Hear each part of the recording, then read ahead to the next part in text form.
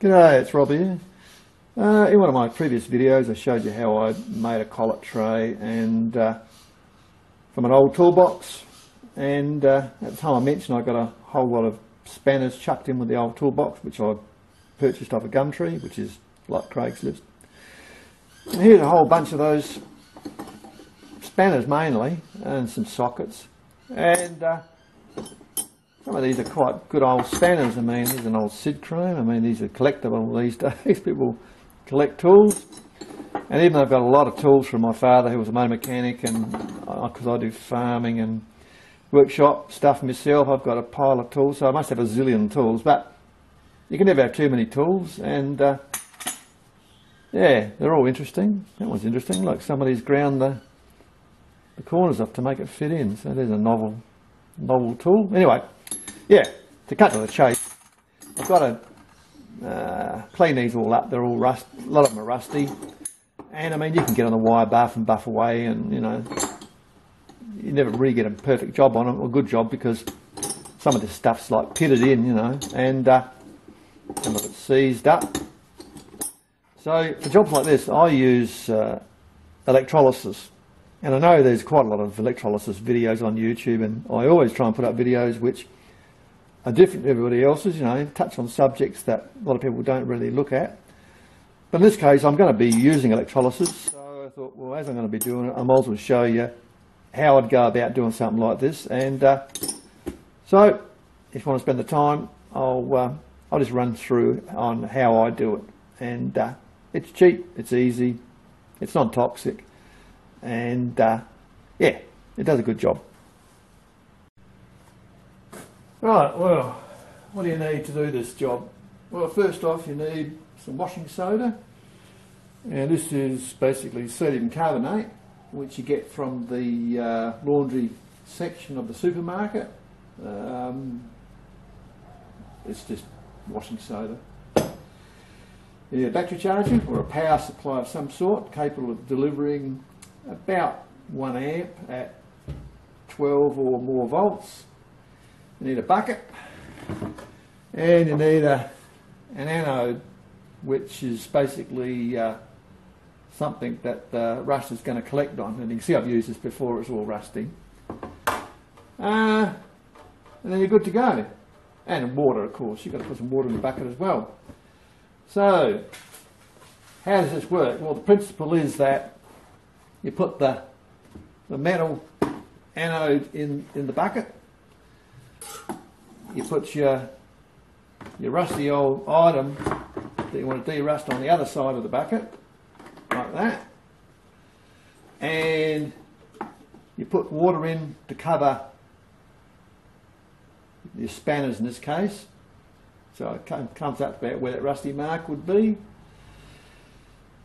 and your battery charger, you hook that up so that the current will be flowing. Remember, in this situation the current will be flowing from negative to positive, which is the reverse of what would happen when, say, you use a torch, where it goes positive to negative. So when you're actually supplying the power, in this case it's going to go from negative to positive, and you want to move the rust from the spanners to the anode.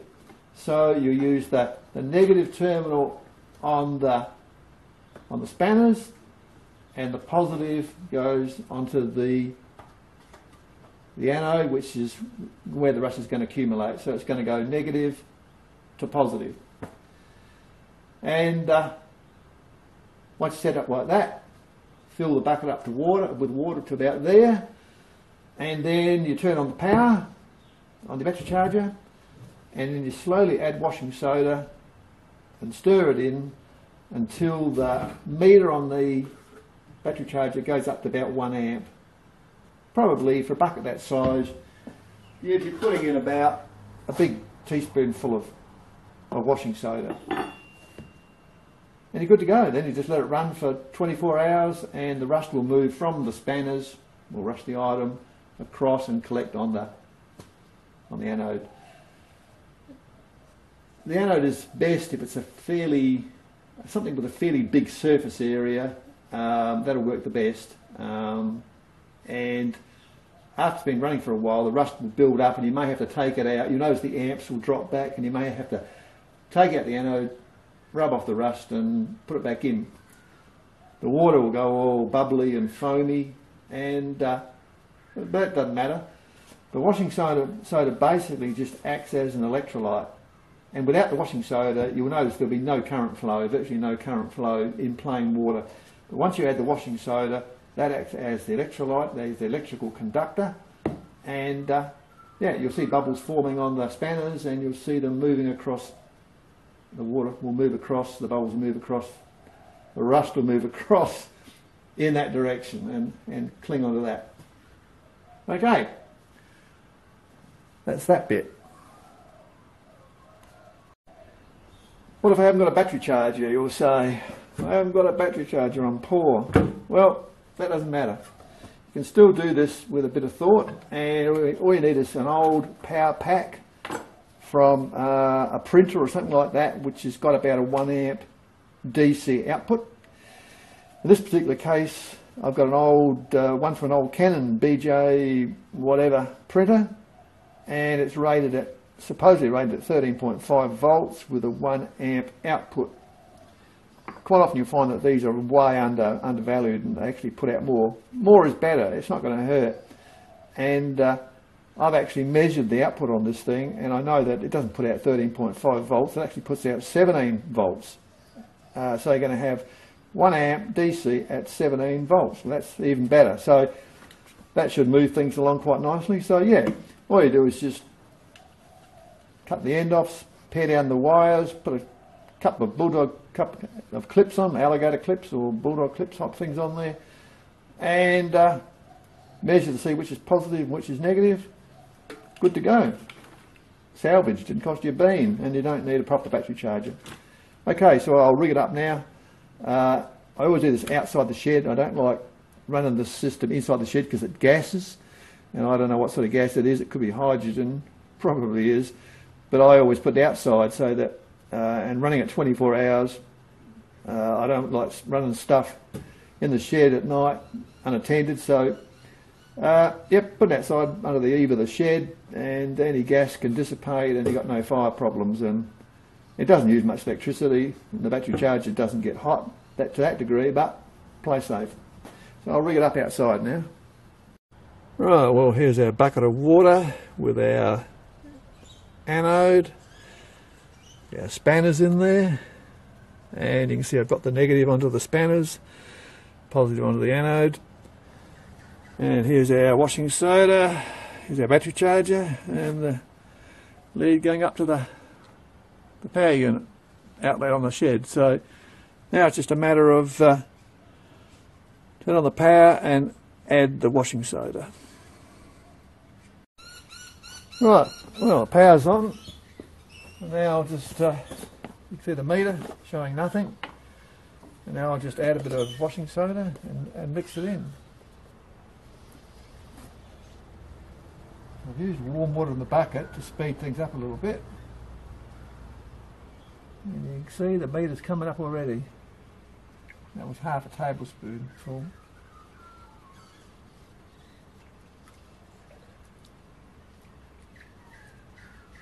Mix it in. Now the meter's creeping up. Yeah, that was enough. It's mixed in beautifully. Right, you'll see that the spanner is gassing. You can see the bubbles coming up here and moving around, and that shows that it's working. So they're bubbling up and then it's sort of heading over that way. So it'll take a little while to get going, but it's working all right. So we'll just let that run for 24 hours. I might clean up that anode a bit and it will probably work a little bit quicker. My anode's pretty old and buggered. Right, you can see there's plenty of gassing going on now, and you can see the spanners are bubbling away, and the water's moving around, and that's how it's going to be. So you just run it for 24 hours like that, and it should take the rust off of there and send it over there. Right. Well, it's been going for about 16 hours. I had it going overnight, and you can see all the sludgy rust has come to the surface, so it's doing something. But looking at the meter, it's pretty much stopped working, so I think I'll clean the anode off, just give it a bit of a rub with a wire brush, and that might reinvigorate it. The actual salts in the water should be enough. You can reuse it, so yeah, I'll clean it up, and we'll see if we can get a bit more action going for the rest of the day. Just for the hell of it, I converted one of those BJ printer power packs into a charger, a power supply for this particular job, and just to show what they're like, it's putting out 15.56 volts through the solution. So there's obviously going to be some resistance in the solution, so that's pretty good. So that's higher than my battery charger. My battery charger was putting out about 13 volts, so it's a couple of volts actually higher than a battery charger. And the beauty of these old power packs is that they're pretty well sealed against the weather, so you can leave them outside without worrying about the rain getting in them. I had to cover up my charger last night because it has been wet weather, and you can see it's all froth and bubble in there. And also with those power packs, you will see it's got a white, one wire's got a white line on it. Well, that's the positive. So yep, so when you put your terminals on, just put your positive clip or mark it in some way, and just use that white wire for positive, and you're good to go. So we'll let it go for another, I don't know, 4 or 5 hours. I turned the spanners around in the bucket, and I cleaned off the plate, and yeah, it's going good. So there you go. Just get yourself an old Canon BJ printer or something similar power pack with a 1 amp DC output, and the more volts the better.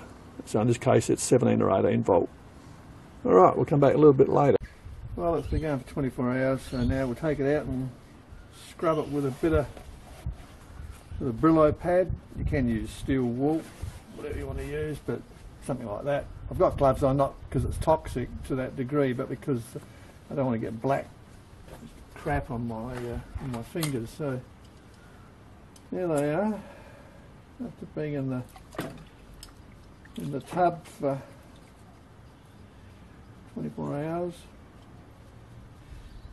We'll rinse them off in the bucket. I'll show you what they look like after I scrub them up. You can see here where I've briefly gone over the old Sidchrome that you saw that was all black, and most of it's just rubbed off with the Brillo pad, and the same with this one here. So that's why I've got gloves, because the water goes black. See, here's one here that's just come straight out. Look at that. Looks pretty grotty. Let's get on it with the Brillo pad. You can see it's rubbing the black that's left. It puts a black oxide coating on it. Give it a rub with Brillo pad or pot scrubber, and it's coming off, no problem. Get the worst off like that, and then finish off on the wire buff, and but you can see it's doing a good job. You know, that was all buggered like that, and the old electrolysis just converts it, loosens it up, and it will take off paint as well. It's the way to do it. Cuts down a lot of time and work. There you go. You can see how it's scrubbing up, and as I said, finish off with a wire buff, and just a light wire buff over at the end, just to have a lot of rubbing.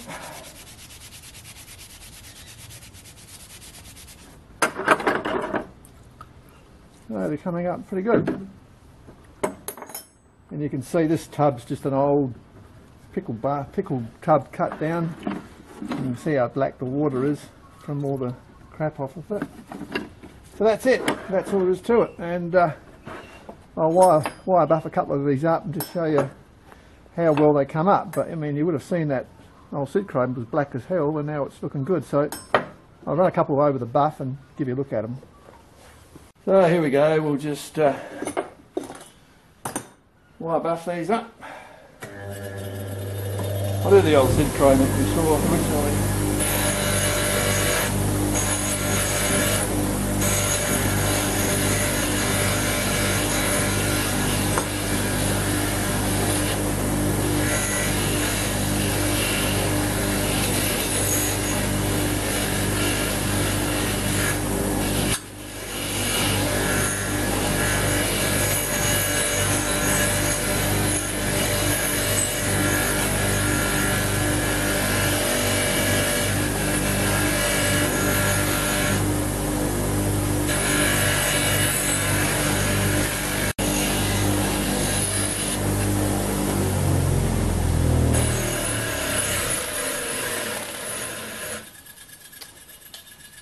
How's that, eh?